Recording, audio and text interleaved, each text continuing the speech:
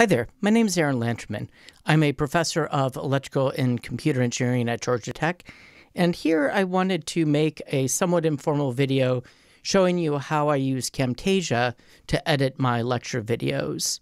Given the time constraints I'm currently under, I probably won't take as much time to edit this video as I will in editing the video I'm about to edit. Although I could, come to think of it, record a video of me editing the video I'm making right now, where I'm showing you how I edit the Signals and Systems video that I'm about to edit. Anyway, that could go very meta and make us all go insane very quickly. So this is Camtasia. Here's the audio, here's the video. And whenever I import a new piece of video or record a new piece of video, I generally like to split the audio and video so I can edit those separately. So here's a bit of a start of a lecture. Let's talk about how Laplace transforms and Z-transforms are well suited for their particular domains. So usually what I'll do in one of these Khan Academy style videos is I'll scrub back and forth and find places where I make mistakes and need to rewind. So here, what did I do here? I started to use a bracket for the X, which I'm not supposed to. So I want to get rid of that. And what I just did is I use Cloverleaf T. If you're on a Windows or Linux machine, you'll probably have some other command key that you need to press. And what that does is that does a split on whatever is selected. So if I did that here, I can do a split and split that. Let me undo that. Now, there's sometimes where you'll want to split everything. And so at that point, you might want to do a split all, which is Shift Cloverleaf T. Again, you'll probably have some equivalent on a PC, split it like that. And now that gives me an easy way to pull out that little bit. So I had, okay, that's where I undid that using an undo function. I use Autodesk Sketchbook. Okay, so that's the section that I don't want anymore. So I can click on that, and then I can just hit the delete key. Let me see if I did that anywhere else. Okay, so there's no other mistakes in this section. Let's see what's happening in the audio for their particular domains. Okay, so I stopped talking for a while, and in that section where I stopped talking, that's when I wrote this. And sometimes if I'm doing this sort of lecture, I'll say sum of n equals 0 to infinity. But I probably have already done some lectures where I've shown these transforms, so I don't necessarily need to narrate all of this. And let's see what I say next. So the main operation, okay, so that's where I messed up a couple of times starting. I'll obviously want to cut that out. So the main operation we've been using in the continuous, Okay, so that's a case where you see why I went ahead and just stopped the video and went on to make another recording. So in general, it's a bad idea to try to do a giant recording at one time, because you'll find out you messed up the microphone settings and you recorded silence, or you accidentally recorded your laptop microphone instead of your decent microphone that you plug in externally. And sometimes Camtasia will just crash or whatever. And I should mention, I use Camtasia both to capture the screen when I'm using Autodesk Sketchbook, and I also use it for the editing. I'm actually recording this right now using QuickTime, because obviously if I'm using Camtasia to record, it doesn't let me edit at the same time. So I'll have to pull in that QuickTime video later. So when I stopped there, it wasn't just that I made a mistake in the sentence. In the continuous, I probably thought of a better way to just say whatever it was that I was going for, because none of my lectures are scripted. And if you've watched a few of them, you've probably figured that out. But that's not just me being lazy. When people make a lecture online where they write a script and then read it, a few things happen. One is people tend to write the way they would write a paper or an essay, and that generally just doesn't sound like natural off-the-cuff speech. And at the same time, the number of voice artists who can take a script and make it sound natural, it's a small set of people who can do that. And there's probably very few professors and other teachers who can do that. So I've generally found that the sort of videos that I enjoy watching the most myself are the Khan Academy style videos where they've thought through what they want to say, but they're distinctly not reading from a script. A professor reading from the script has a fairly stilted sound. And at least in my case, I find it extremely hard speaking in my empty room that's occupied just by me here in my little studio. So it's already hard to put energy into something. And I think if I was trying to read from a script, that would just kill that entirely. Anyway, so we don't want any of that audio. Now, one thing you can do is you can grab the end here and scoosh that in. That's one thing we could do. I'll tend to just say, okay, let me click this and use Cloverleaf T and just kill the rest of that section anyway. And now we can do something fun, which is we can combine all this together. So let's see, I stop writing here. Let me pull that in a little bit. And then let's see what the next section is. Because I don't always necessarily plan these little sections of video, I'll tend to just go until I make a mistake, or just maybe I haven't made a mistake in what I've said or tripped over my words like I just did making that sentence about tripping over my words just now. Maybe I've thought of a better way to say it or whatever. So what I'll do is I'll tend to label a piece of video by whatever the last thing I just said is, and then pile these up. So let's see. So I said wrote Laplace. Let's see what's over here. So let me scroll over here. Okay, so it looks like here I'm talking about derivatives. Again, first thing I want to do is I'm going to control click on this now because I'm on a Mac on let's see, this might be difficult. I hadn't thought about this. I'm recording this in a small subset of my full screen, so part of this menu is going off. Actually what I'll do is I'll shrink this and maybe we can see more. There's a bit more of the menu. So I control clicked. If you're using a Windows box, you'll want to left click. Or for that matter, if you're using a Macintosh with a mouse with a left button. Okay, let's separate video and audio. Now we can see what we have here. The initial conditions are 0. Okay, these are all snorts, I assume. Okay, let me get rid of the snorts. Okay. Initial conditions. And you could stop there if you assume the initial conditions are 0. Okay, let's see. Did I say something better on the next video? Let me write. And you could stop here if you assume... Okay, so I start the next video I recorded by saying you can stop here if you assume. So... And you could stop there if you assume... so I figured out a better way to say that.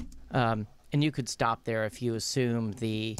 okay, so it looks like... What was the last thing I did that was actually useful in that clip? And I should say that we're assuming...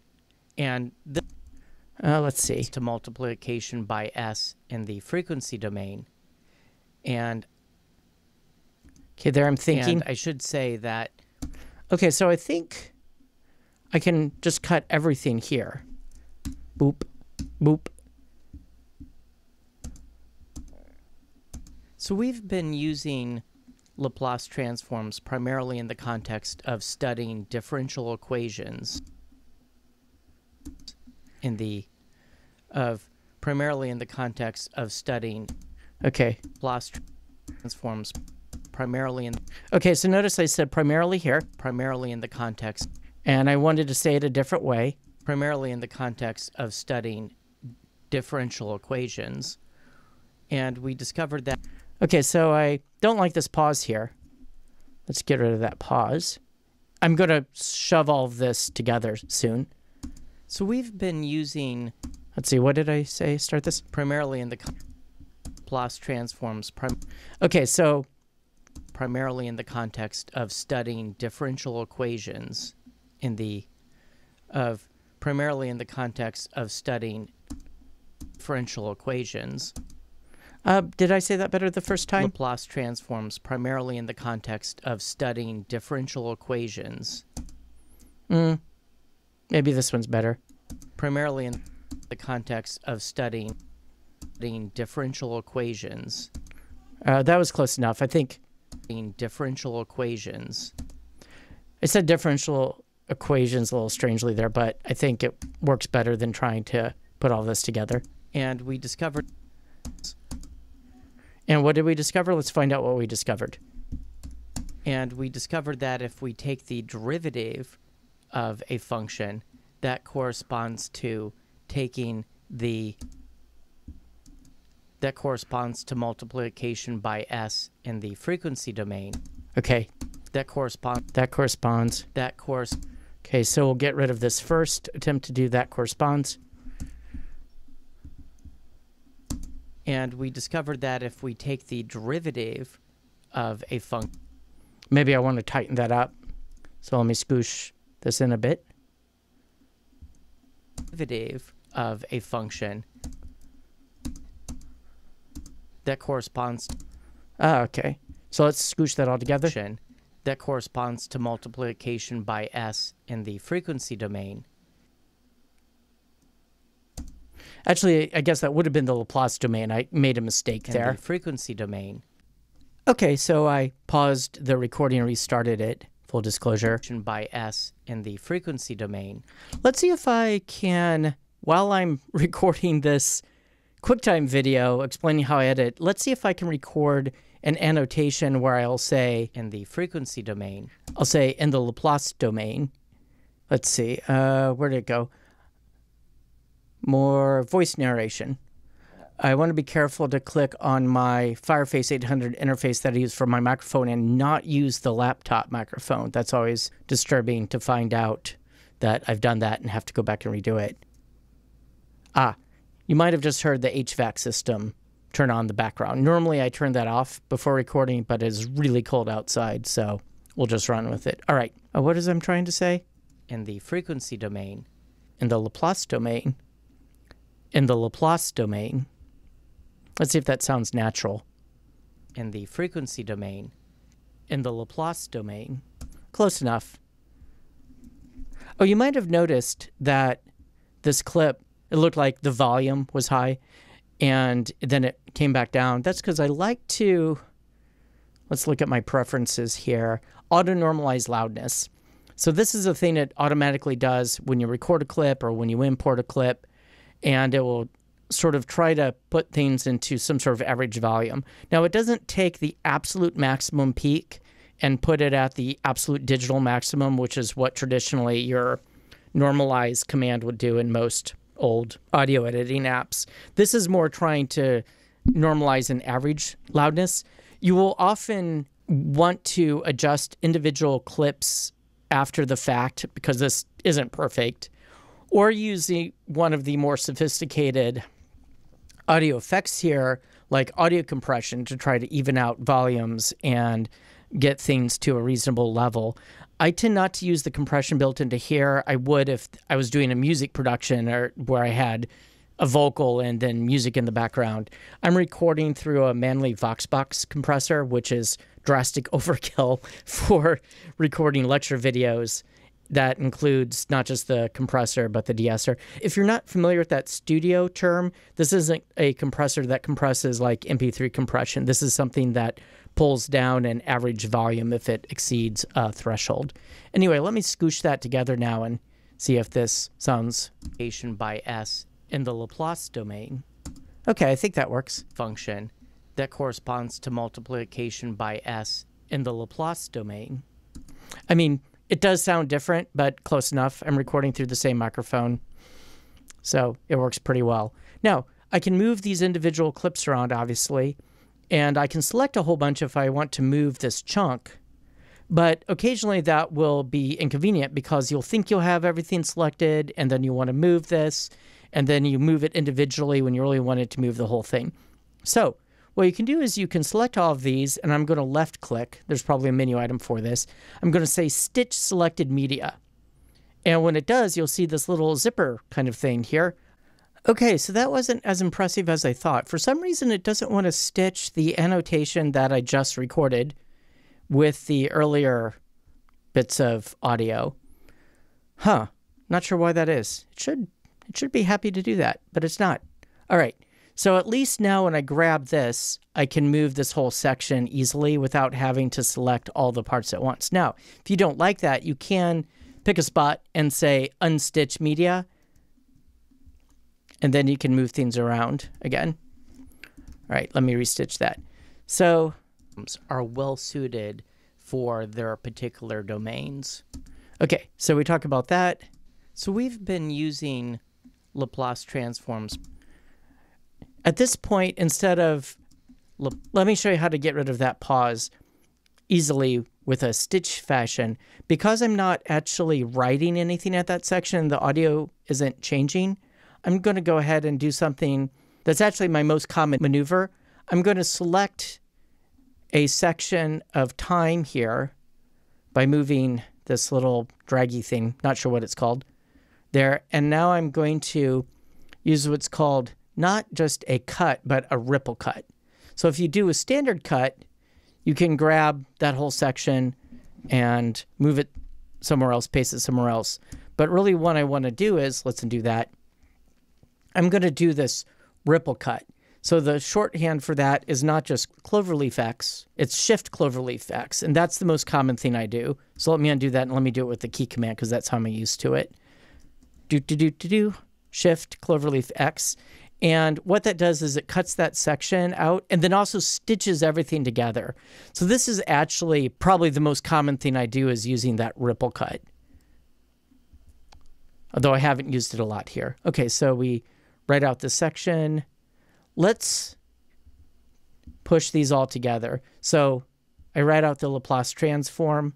Now, usually if I'm just doing this on my own, I do this faster, but I'm explaining things as I go. So I'm going to split that here because all of this section, I'm not saying anything. Here's where I start writing the X. So I'm going to cut up to that section. And actually what I could do here is I could do that ripple cut trick. Ripple cut. Or suppose I'd cut the section as I just did, and I wanted to now move all of this together. I can use this little bar here to see the whole thing. Now, one could grab all of this and then scoosh it forward like that, but that tends to be error prone, especially if you have a lot more blocks up here. So what I'm going to do here is I'm just going to grab that section. It doesn't want to use the ripple cut because there's no actual audio or video there, but now I can use a ripple delete.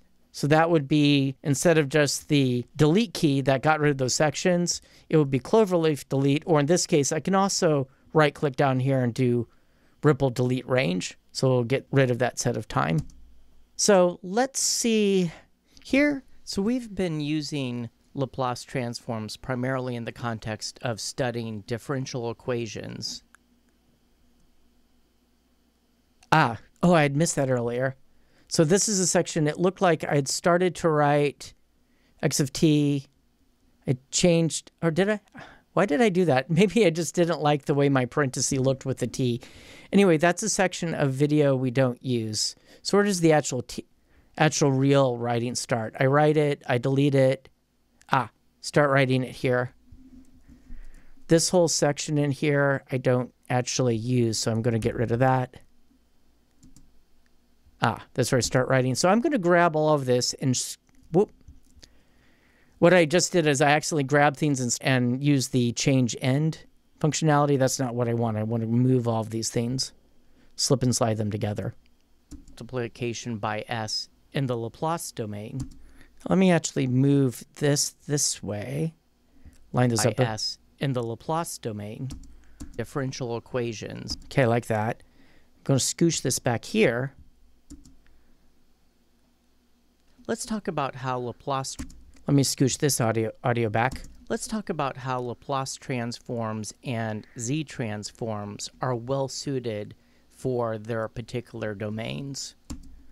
Okay, so there I start talking about Z transforms. So what I want to do is I want to actually speed up me writing the equations. And you'll see this happen a lot in lecture videos where somebody's not using slides, they're writing, say, a definition or a detailed proof statement on the board. They can talk faster than they can write. So they'll state the definition in these little short bursts of sentence, and then there will be a pause, and there will be a little short burst of another part of the sentence as they're still writing and hitting different points. And if you're watching a live lecture, that's okay, but it can become really tedious if you're watching on your laptop. So let me show you a trick here. Let me move this up so you can see the menu that comes out.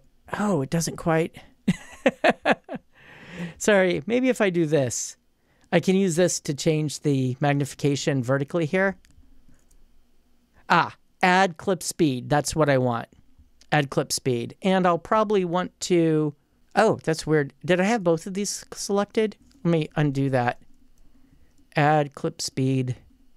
I must have had both of them selected. And in fact, I do it. So I'll add clip speed to this one. So there's a couple ways to handle clip speed. You can actually say, I want this to play twice as fast. Or here, over here, I could say, maybe I would want this to play, where's my clip speed? Slower, in which case I could do like 0.5 and have it take up more space.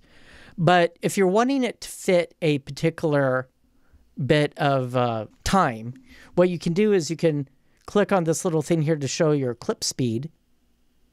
This business about having this little triangle here that you can click on, that's true for all of the various effects you can add. Audio effects, video effects, they'll all be accessible with this little triangle. And if you click on something and use this property slider, you can pull things out in and out too. But clip speed does something nice, because if you grab it down here by that little clock, you can sort of change the speed automatically to fit a certain way. So let's see, 1.21, let's see. Let me clip this in a little faster. Let's just see what happens if I put both of these on twice as fast. Something like that. All right. So now I'm going to scoot this in. Let's see what this turns into. Let's talk about how Laplace transforms and Z transforms are well suited for their particular domains. So we've been using Laplace transforms primarily in the context of studying differential equations, and we discovered that if we take the derivative of a function that corresponds to multiplication by s in the Laplace domain. I like the way the pacing on that flows, because when we hit this s and this x, that's when I'm saying multiply. That corresponds to multiplication by s in the... Yeah, so that's nice. And Z transform. But this, we want to speed up here a bit more. Let's see. Let's change this to, how about 2.5? Let's change this to 2.5 and see how that turns out.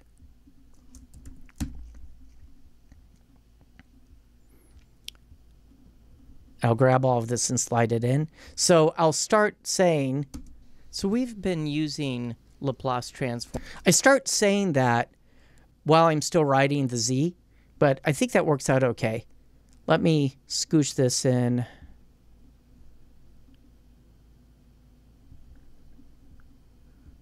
Particular domains. So we've been using... Notice there is something a little unnatural there. So you can hear... You can hear the way the hiss drops out and then drops back in. If you wanted, you could do something like this. Usually I wouldn't bother. Nobody's really going to notice. There are particular domains. So we've been using Laplace transforms. Maybe I don't want to speed this up a little bit more. Let's do that. And just scooch this over a little bit more. This is overkill. Domains. So we've been using Laplace transforms primarily in the context of studying differential equations. So we've been using Laplace transforms primarily in the context of... Yeah, so let's look at that. Yeah, I think that'll all work. Okay, before I do any other editing on the lecture material itself, I want to put in my title card in a little intro video. So I have a bunch of these random sort of generic intros that I use in various Let's talk about lectures. How Laplace transforms and Z transforms. My name's Aaron. The audio from my lecture is playing at the same time, and I don't want that. So let me click this little eyeball So this is like a mute if you think about audio recording, but it can also be for video. So let me just get rid of all of that and focus just on this little bit of video. And you don't see it off of the screen that I'm recording, but I had this video file just sitting on my desktop elsewhere, and I just did a drag and drop. When I did that, it imported into my media here. And let me erase this, actually, because I want to show you that separately where I import the title card. Hi there. So there's where I say, hi there, let me trim that. Hi there. My name's Aaron Lanterman. I'm a professor. Okay, blah, blah, blah. And this is my Quarantine here, learning gag. Signals and Systems. Okay, so let me tighten that up here. Signals and Systems. So I'll want that to appear on top of my title card. So I made this, whoop, didn't want to do that yet. I made this PowerPoint bit and exported a PNG so I could drag and drop it here. Again, it will then appear in my media bin. Hi there. My name's Aaron Lanterman. So the way I would like this to play out is actually a little bit trickier. So, hi there. My name's Aaron Lanterman. All right, so I'm going to shrink this down. And I want to just appear in the upper right corner here. Something like that. Normally, I'm doing this editing on a much bigger screen. To keep the file size for this tutorial reasonable, I'm using a subset of my full screen that I'm recording, which just makes it a little awkward. Okay, I like that. Hi there. My name's Aaron Lanterman. Now what I want to do is take my actual lecture material and scoot it down and scoot it over so I can do this intro and then my lecture starts. So I'll need to actually unhide all of this for this to work. Now, inserting blank time on the timeline here in Camtasia is oddly awkward. There may be easier ways to do this, but the best way I've found is to select this section here, say that's the amount of time that my little video is taking place, and then right-click and doing Insert Time. This will take everything, scoosh it over, and now I can pull this back. Now, that worked cleanly. I just did an undo because I was able to start where all of the video clips are starting. If I do something like this, let's say I wanted to start this a little bit later, and now I said Insert Time, it will actually split all of these, which is not what I wanted. So let me undo that and go back to what I did earlier. So move that there. Ah, that's not what I wanted to do. Okay, so I'm going to grab this section, do the left click, Insert Time, everything's scooted. Everything's scooted back. Now, you can play games where you can click on objects and say send to front, send to back, bring forward, bring back. But sort of the default in Camtasia is that the material that's on the higher number tracks up here lands on top of what's on the lower numbered tracks. So if I were to say move this up, then that big slide is on top of my intro section here. But that's not what I want, so I want to do something like this. Now, I'm going to show you something that I often do just as a stylistic thing. I'm going to take this slide here, copy it. So I now have 2 copies of the slides. Why am I doing that? So I'm going to take the one that's on top here, and I'm going to actually crop it. Instead of using this for moving things around the arrow, I'm going to grab my little crop thing there and scoosh this in. Scoosh, scoosh, scoosh.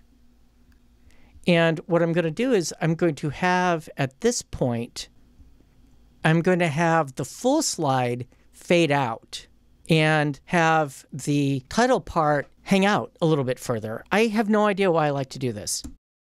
So I'll just have it hang out a little bit more. And Z transforms are well suited for their particular domains. Okay, so when I say for their particular domains, maybe I'll have it fade out there. Now, there's a lot of ways to do various fades and animations. you might be tempted to use the, let's see, here's voice narration, animations. There's a bunch of these, and you'll find things that will do various presets, but these actually turn out to be overkill for most transitions and animations you might want to do. They're sort of some preset settings, but also can do some much more complicated things. And I found it easier actually to use either transitions or behaviors, depending on what you want to do. So right now I'm going to use a transition and select fade. Now you can transition between sections of videos. If you have two sections of videos back to back and you slide a transition between them, that will fade between them. Here it's just transitioning from here to nothingness. Or domains. So that's reasonable. Or there are particular domains. So we'll go with that. And you can change the amount of time it takes to fade. And Z transforms are well suited for their particular... But that's a little crazy. So let's just go with that. There are particular domains. I like that. And then what I'll do over here... Signals and Systems. Let's talk about... So when I start writing, let's talk about how I want it to have faded out by that point. So I'll put another fade here. Signals and Systems. Let's talk about... So this is where Systems. That tech tower part at the top starts fading. Signals and Systems. Let's talk. So it's out of the scene by the time the writing starts. Talk about how Laplace transforms and Z transforms are well suited for their particular domains. So and then at that point, the rest of the title card fades out. I don't know. I don't know why I like to do that. It's just a little flourish. All right. So what about me up in the corner here? Hi there. My name's Aaron Lanterman. I'm a professor of electrical. So there's different things I could do with that. I could put a fade in. And these fades are smart. If you put it at the beginning, it will be a fade in. Hi there. My name's Aaron Lanterman. I'm a And then over here, there will be a fade out. And Systems. Let's talk. Now, often if you have two clips that you're putting against each other, you'll want to use that fade facility. I'll show you that in maybe another video. But if you just have a standalone clip like this that you want to have fade in and fade out, I like to use these things called behaviors that you can put on a clip, and it will have 3 sections. And these are all presets. I use the fade here. So for a behavior on an object, you can get to it a few ways. So the behavior, if I want to edit it, just kind of like with the clip speed, I can use this little arrow, click on it, and it will pull up the fade. If I don't have that down, I can still edit it using the properties menu if I go to the particular spot. So properties, I can do things like position. Now, I've been moving things around over here in this click and drag interface, but you could also say if I wanted to rotate it, I could type it in. I don't have to necessarily use the, say, a rotation handlebar here. If I wanted to scooch it by a specific number of pixels, I could do that by typing things in here. Here's things for the volume, so you could change the volume here or down here in the timeline interface. This little thing with these little blocks, that's the behaviors. So this one has a fade in and a fade out, and you could change things here the way it fades, but usually the presets are fine. Hi there. My name's Aaron Lanterman. I'm a professor. And now I'll fade out. Signals and Systems. But here, what I want to do is I want to actually show you one of my favorite behaviors. And if you watched any of my lecture videos, I do this a lot where something will slide in from the side of the screen and then slide out. So my favorite of that is this sliding. Now, the first thing I always do is there's a default behavior of having it fade in and out. Hi there. My name's Aaron Lanterman. I'm a professor of electrical and computer engineering at Georgia Tech. Which is never something I want. So I always turn off that fading. And here I've got the slide in and the slide out. Now it defaults to sliding in from the left and sliding in from the right. There's a whole bunch of different things you can pick here, but I tend to just leave it as is. Hi there. My name. So here, let's see, what do? I slide in from the left. Hi there. My name's Aaron Lanterman.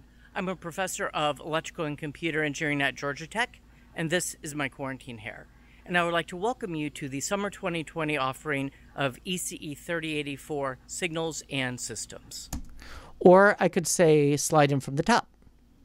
If I'm walking, I'll tend to have a slide in and out that's based on the direction that I'm walking. Here I'm just standing there talking to my camera. In case you're wondering, I'm using a Pocket Osmo camera that has a gimbal, automatic gimbal mechanism for stabilization. It's really nice. It's good for this vlogging kind of look, much better than using my cell phone. Let's see, what does it look like if I come in from the top? Hi there, my name is Aaron Lanterman. I'm a professor of electrical and computer And lead engineering from at the Georgia top. Tech, and this is my quarantine hair. And I would like to welcome you to the summer 2020 offering of ECE3084 Signals and Systems. Let's talk about how... Okay, so I like that.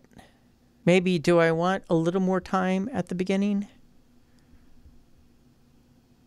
Nah, I think that works. And Systems. And Systems. Hi there, my name's Aaron. Yeah, I like that. Hi there. So if you start the video and haven't played it yet, this will show. Hi there, my name's Aaron. And then I appear and do the little intro. Let's just kind of check out the whole thing. Hi there, my name's Aaron. Do I like that? Hi there, my name's Aaron Lanterman. Notice I start saying hi there before I appear. What if I do this? I'm going to try insert time. And I'm going to start the clip. So let me scooch up a bit so I can. So I'm actually going to start the clip a little sooner so that the hi there doesn't happen until I'm actually in the frame. Hi there.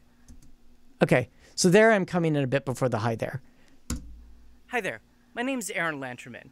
I'm a professor of electrical and computer engineering at Okay, I like that. Signals and Systems. Let's talk about how Laplace transforms and Z transforms are well suited for their particular domains. So we've been using Laplace transforms primarily in the context of studying differential equations, and we discovered that if we take the derivative of a function that corresponds to multiplication by s in the Laplace domain. Okay, and then we'll go on with whatever the next thing is. Let's see what the next thing is. Domain. Let's say rote Laplace, rote delay property. Okay, so that's the next thing that comes in.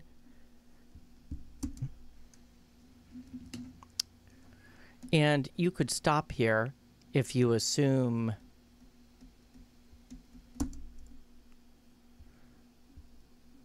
let me clip this out. The Laplace domain.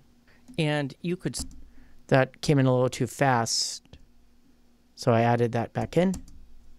I'll split the video and audio and the Laplace domain. And you could stop here if you assume, and then I would keep editing and working on it like I've shown you.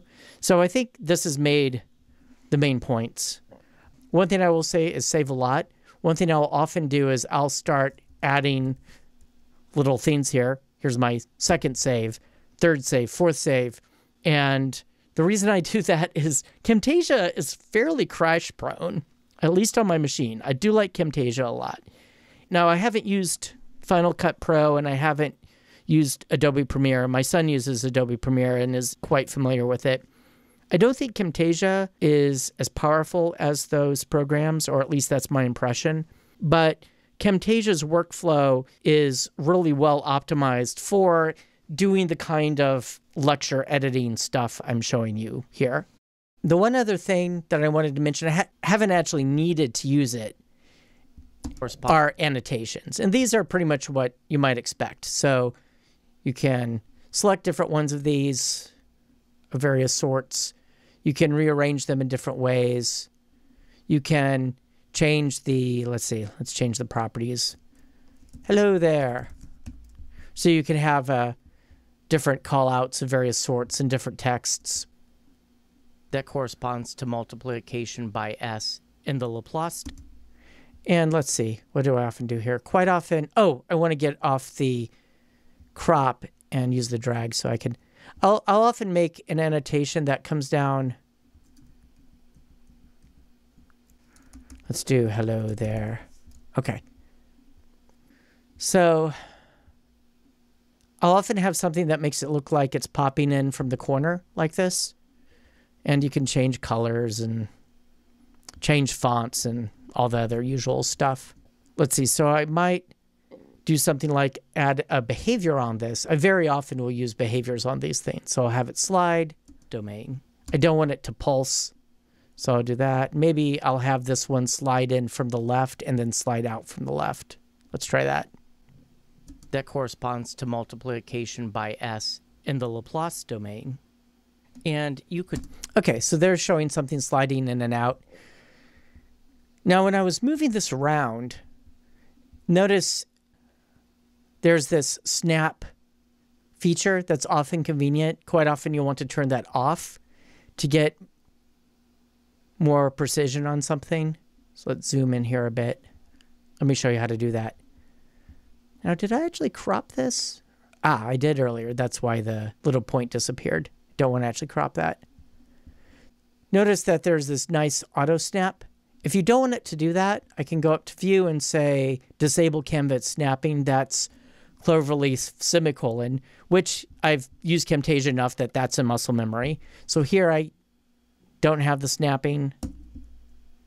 Here I do have the snapping. So I can change that. Now, when you move things around on the timeline, there's also sort of an auto snap here. Like here's an assumption that it's domain, that it will want this gone by, say, the end of this audio clip. See how it auto snap there? Domain, auto snap, auto snap. Usually you want that, but sometimes you want to tweak this a little bit more. So you can turn off the timeline snapping with this cloverleaf shift semicolon or whatever the equivalent key is on Windows. And now I can move that smoothly if I wanted to do some real fine adjustment. Usually I want it in there. Function that corresponds to multiplication by S in the Laplace domain. Now, in this particular video, at least so far, I didn't need any callouts. And there's a lot of these.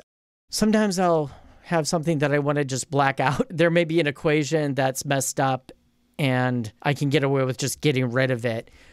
Quite often, I will grab a basic shape like just a black square and use that to cover up something. So the scariest thing when you're saving is that Camtasia will sometimes crash while you're saving, which is terrifying. Camtasia is pretty good about saving its own random backups as you're going. And when you start Camtasia, if it crashed while you're trying to save it, where it either crashes or quite often it will just go out into La La Land. And on my Mac, you'll get, it'll say application not responding. And you have to force quit it. And that's terrifying if that's a thing you're doing while you're saving. So that's why I'll tend to do second, third, fourth, and make multiple backups as I'm going. Now, Camtasia is very good at saving temporary backup files. And so if you start Camtasia again and it says, oh, it looked like this crashed, do you want to open up the latest sort of autosave before the crash? Usually saying yes is a good thing to do. Of course, you should immediately resave it under yet even a new file name.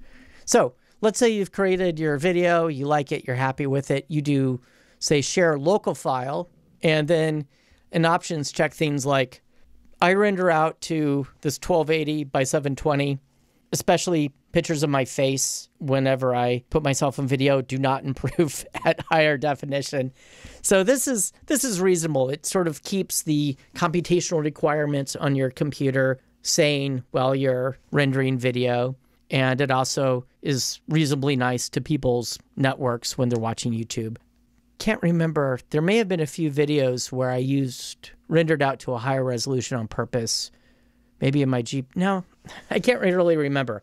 I think I might have had an accident on a few times. Similarly, you'll notice in my project settings, I have it set to 1280 by 720. Of course, you can set these things to higher. And, if you really wanted, you could do 4K. No, none of this needs to be in 4K. So anyway, you would check on those. And then usually I would take out the second. And then I would say, okay, let's export. Okay, I think that's enough to keep folks bored and or busy for now. And talk to you later.